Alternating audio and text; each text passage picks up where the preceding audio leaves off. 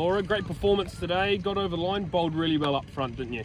Yeah, I think Georgina and Arlene set the tone for us. We didn't bowl any extras in the first 10 overs and we backed it up in the field, we took our chances. So we were delighted with how we started in the power play, and then I think we carried that throughout the rest of the game. I suppose the highlight in that innings was Cara Murray's caught and bowled, absolutely spectacular. It was, yeah, and Shauna pulled out a specky there and extra cover as well. So we've done a lot of work on our fielding, so I think it's a good reward then when you take catches like that in a game.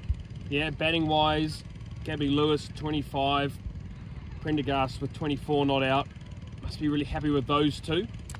Yeah, I think overall as a batting unit we're pretty disappointed with how we performed in the second innings. But obviously it's brilliant to get over the line and win, but we would have liked to have had a big partnership.